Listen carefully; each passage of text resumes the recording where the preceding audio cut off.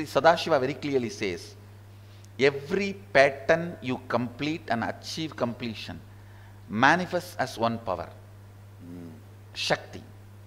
Playing with that Shakti, manifesting that Shakti does not take you away from enlightenment, it grounds you more and more in oneness.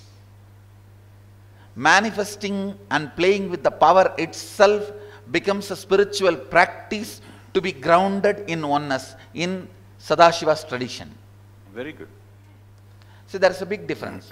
When somebody expresses siddhis as per Patanjali, his brain will not show turiya state, the ultimate awareness and ultimate restfulness. Yes.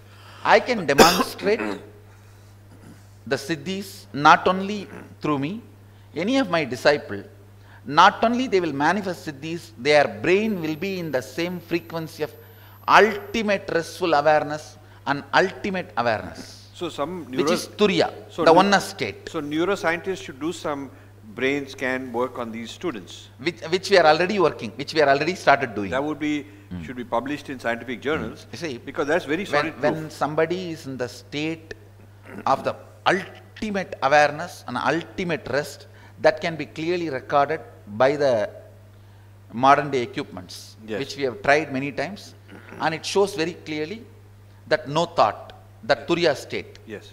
In whenever my disciples manifest powers, it always shows the brain is in the turiya state. Right. It means it is not siddhi, it is shakti. Right. They are manifesting oneness. They are not having these powers when they are towards oneness, when they are having these powers because they are rooted in oneness.